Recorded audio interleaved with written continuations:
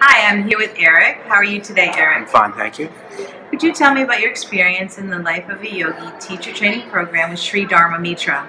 Well, I did the 200-hour training in 2007, and I went into it to sort of deepen my practice in more or less of a selfish way, but it ended up really opening me up in a lot of ways and realigning a lot of things in my life that had drifted out of alignment over the years that my practice has helped me to put back in alignment.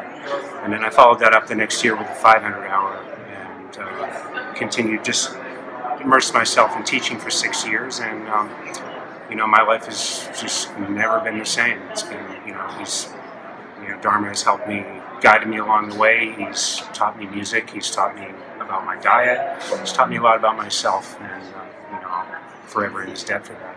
Oh, that's wonderful to hear. And you were also part of mentoring some of the training programs. How was that for you? Yes, that was in a way more challenging than doing the actual training, because I felt like I didn't have the leeway to go one way or another. I had to pretty much go straight down the line, if that makes any sense.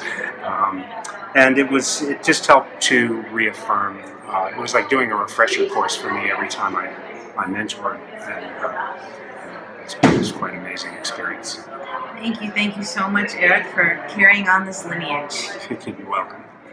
I am here with Andrea. Andrea, tell me what it's been like coming to the Dharma Yoga Center in New York City in preparation for the Life of a Yogi teacher training program you're doing in the fall. It has been really amazing.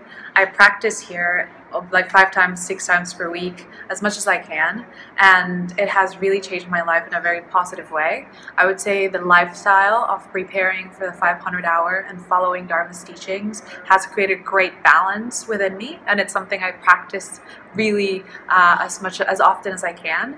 But I changed my diet to a vegetarian diet and then eventually became a vegan, and that is really helping my practice because I feel more flexible, my body is opening a little bit more, my mind is clear, and it has helped me a lot with pranayama because I had problems breathing, and I still have it a little bit, but once I got rid of dairy, so much better.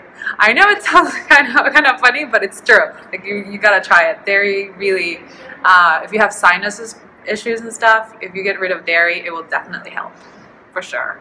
That's great. I'm so excited for your journey, and thank you so much for these words. Thank you.